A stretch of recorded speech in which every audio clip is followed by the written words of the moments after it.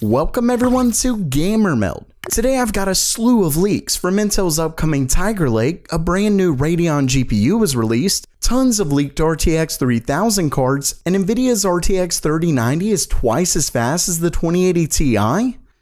Okay, it's news time, and first up for today, a ton of marketing videos on Intel's upcoming Tiger Lake launch have been slowly leaking out from Twitter user Walking Cat. And as you can see, these are really professional videos, so there's pretty much no way they're fake. Regardless, they give us a few interesting details. For one, Intel is getting a complete overhaul to their branding, from the company's logo to core processors and more. Some of this leaked a little while back, but it's very apparently true. It also shows off their Evo branding, which we think has to do with the upcoming Big Dot Little design from Alder Lake. We can also see in this part right here that it shows a processor boosting up to 4.8 GHz, which is definitely not bad. Intel's event is set for September 2nd, so make sure to subscribe to stay caught up with that. Next up for today, AMD quietly launched a brand new Navi-based GPU. It's called the Radeon RX 5300, and as you can see, it's right on their site.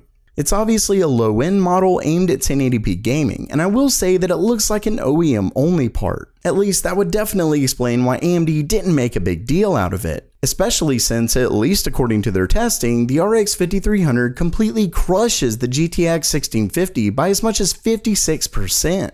When it comes to specs, the 5300 comes with 22 compute units, a boost clock of 1645 MHz, and a gaming clock of 1448. Interestingly, AMD had to make a really odd 96-bit memory bus due to the 3 GB of GDDR6X memory.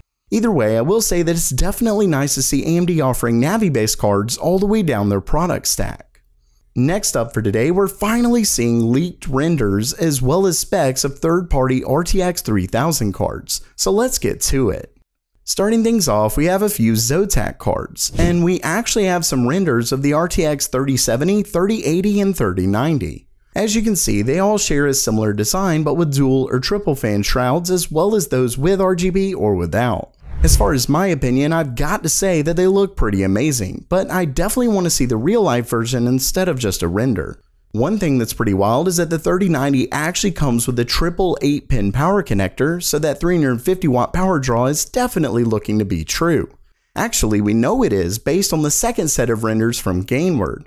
In fact, we actually have a few product sheets from the company that were shared by Video Cards, and on them it has the full specs, and they're pretty much exactly what we've seen. The 3090 comes with 5248 CUDA cores with a TGP of 350 watts. And the 3080 comes with 4352 CUDA cores at 320 watts. Not only that, but it also mentions a 7nm process, so the earlier rumors about these being on Samsung's 8nm look to be false.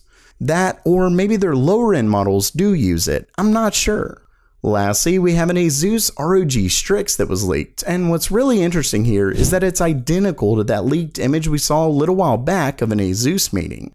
The only difference is that the first image has 3080 Ti right here, while the new one just says Game On. Really, I think this is interesting because it means the original leak was correct. Nvidia simply must have changed the naming scheme at the very last minute. Either way, the RTX 3000 series is coming right around the corner, and I do plan on doing a live stream of the event, which I think will be a lot of fun, so definitely make sure to subscribe for that. Lastly for today, it looks like we have our first look at Nvidia's RTX 3090 performance, and it's huge. The leak was originally shared on Twitter by this user, and as you can see, it's presentation slides for tomorrow's RTX 3000 event.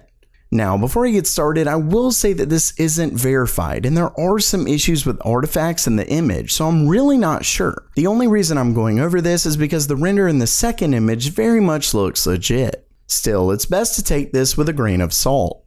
Either way, when we look at the performance slide, you can see that Nvidia claims the RTX 3090 gets around double the performance of Nvidia's RTX 2080 Ti. Yeah, I said double. Now, there is one major caveat. It specifically states that ray tracing and DLSS are on, and that's really important because it tells us exactly what I thought in my last video, that Nvidia's RTX 3000 is getting their biggest boost in ray tracing. Remember that Video Cards recently leaked the final specs of the upcoming cards, and as I said in that video, the CUDA core jump isn't all that impressive.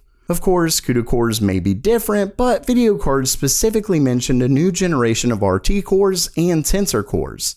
That told me that we should expect much better ray tracing performance, and this actually looks about at the point I mentioned, where we may get around the same performance in ray tracing as we do without it.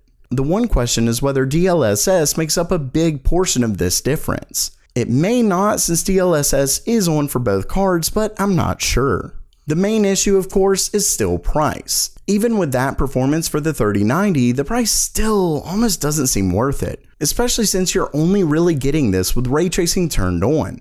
Of course, as always, time will tell. So while that does it for today, are you ready for tomorrow's RTX 3000 event? Let me know down in the comments below. And if you liked the video, please subscribe. And as always, have a great day.